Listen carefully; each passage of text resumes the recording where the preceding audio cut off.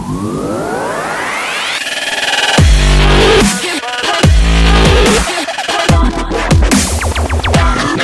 everybody, I'm Dan Jackson. Welcome to my channel, Dan's the Engineer. Recently, I went on a family trip to the US. We went to Florida, done Disney, all of that sort of thing, Universal, went on a cruise. Absolutely loved it. Love America, love going there. It's very diverse and very different to the different parts of America you go to, and I look forward to traveling more of America in the future.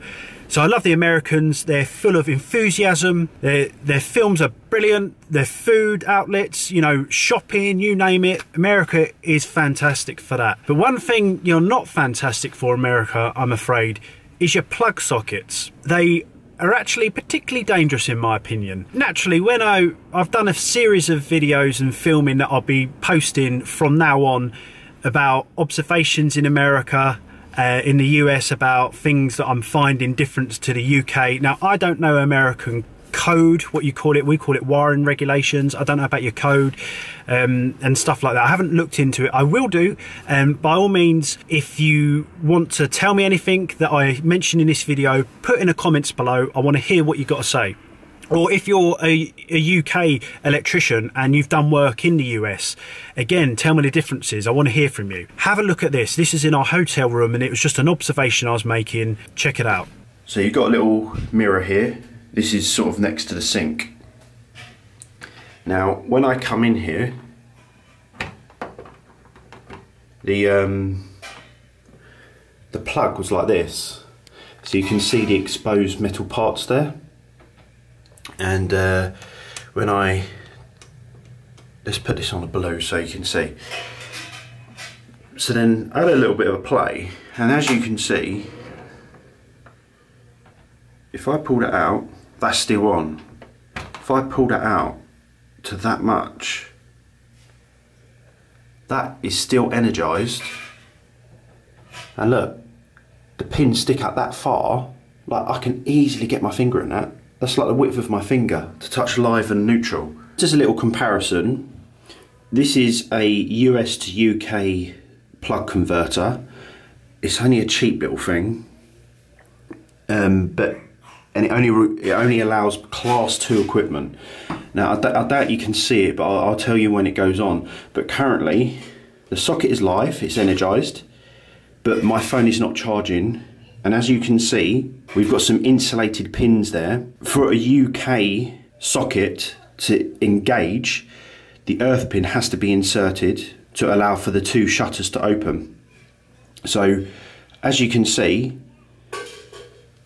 in comparison to the US plug, they are both sticking out equal distance.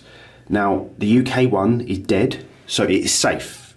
The US one, if I just turn the light back on, that is energized and they're sticking out the same, and I can touch the live pins there, as you can see.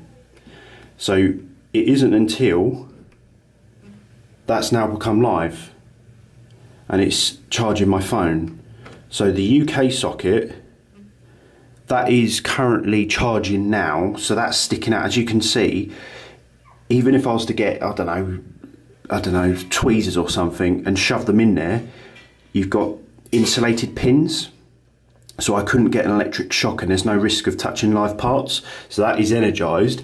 But as you can see, with the US plug, I could easily put tweezers on it. I can get my finger in there. And the other point to make about your absolutely terrible plug sockets, I'm sorry if it offends anybody, but it's true, is that they're not fused. Guys, sort it out. I don't know if that's going to change. I mean, I actually saw a video the other day of a kid pulling out a plug, playing with a plug socket at home. It was obviously in the US, and the kid actually got an electric shock. And honestly, it made me angry just seeing that, just because, I mean, it hurts to get an electric shock. I mean, if you've ever received an electric shock, it's not a nice thing. It's not something you want. It can kill. You know, there's things about, oh, it's all funny, get an electric shock, your hair goes up and you get blown out, you know, ha ha ha, it's hilarious. It's not, it can kill people. It can seriously kill people. It's seriously, seriously dangerous. If you had the same scenario with one of these plugs, the kid wouldn't get electric shock because of the safety features and the way it's been designed. It is quite basic. This is actually my laptop charger.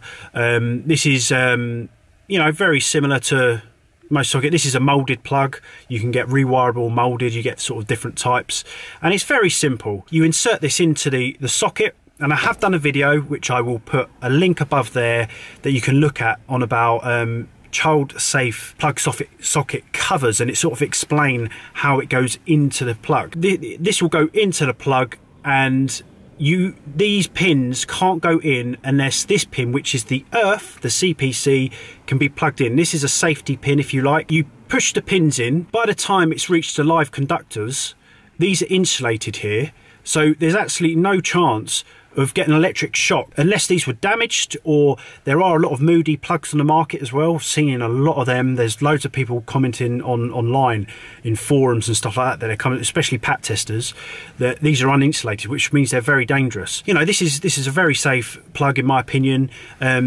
It's quite hard to get electric shock and there's a fault with the socket or the plug.